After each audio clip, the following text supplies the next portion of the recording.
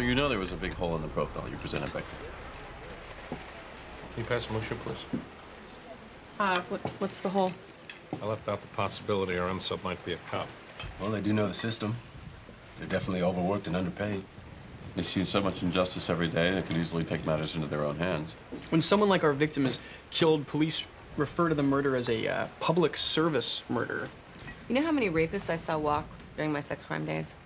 Neither the victims, they didn't want to press charges, or the juries, they said that she was asking for it. It was enough to make you explode. Well, it's a long way from feeling like that and actually committing murder, don't you think? Oh, not really.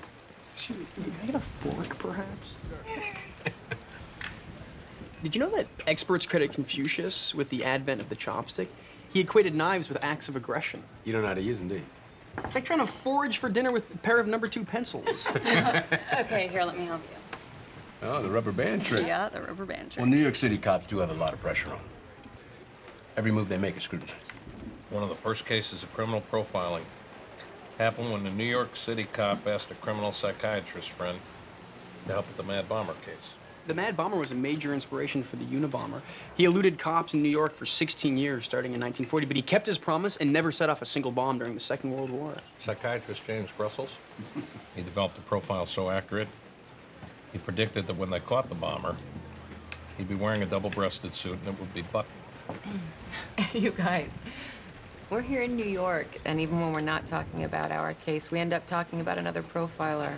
All right. So, Al, are you seeing anyone?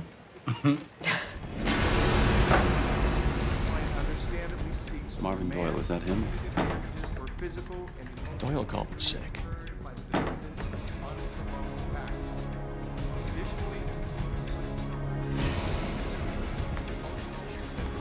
We were in this courtroom yesterday. He saw us. Tell your judge I need a warrant. Take that.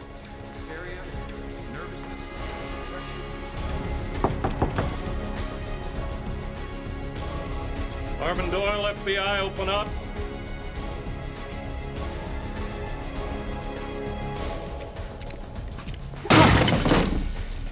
Clear!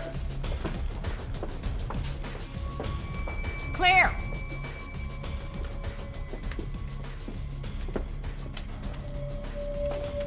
Trying to keep the voices out.